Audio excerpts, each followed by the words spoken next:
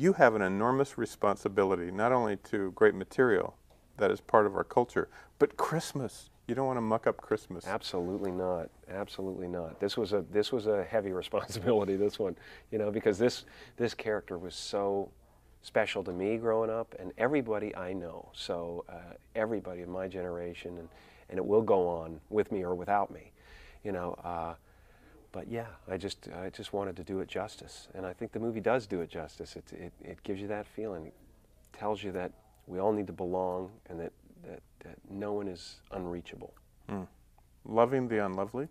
Yeah, a little bit of that. Also, sometimes it takes a child. The different.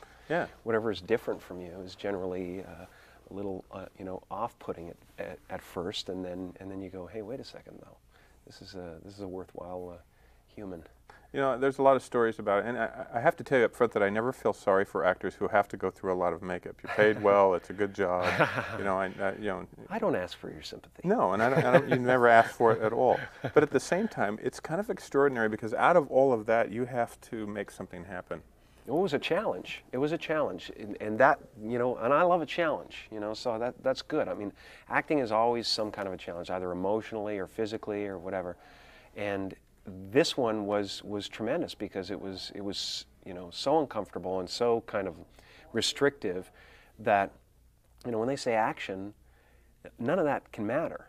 You know, you have to be the Grinch, and you know, luckily we were part of something that was so special and so, you know, full of wonder that it was easy to lose myself once they said action. It was the sitting around stuff that was difficult, Yeah. you know. Isn't that true always? Waiting. Yeah, it is. But you Yeah. know, when you gotta, you know, you're trapped under a truck, it's a little different. I think one of the perceptions of comics who become actors is that they're ultimately melancholy. Mm-hmm. Is there a tinge of truth to that? I think that's true of any person on the earth. I think any person on the earth, I mean, I have moments of absolute clarity and bliss. I have moments of hysteria. I have moments of, you know, hilarity, joy, and good humor, and I'm just everything. I've never tried to say I was just one thing. Maybe I did, but, you know, I was lying. Well, even bankers have all of that, no? Don't we all have our own little arcs? Absolutely. Everybody does. I think, you know, comics are people who choose to think instead of feel. That's the key, is that we tend to intellectualize things or make fun of them instead of try to feel the effect of them. And, you know, I like to have a little of everything, you know. You're the Grinch who made Christmas.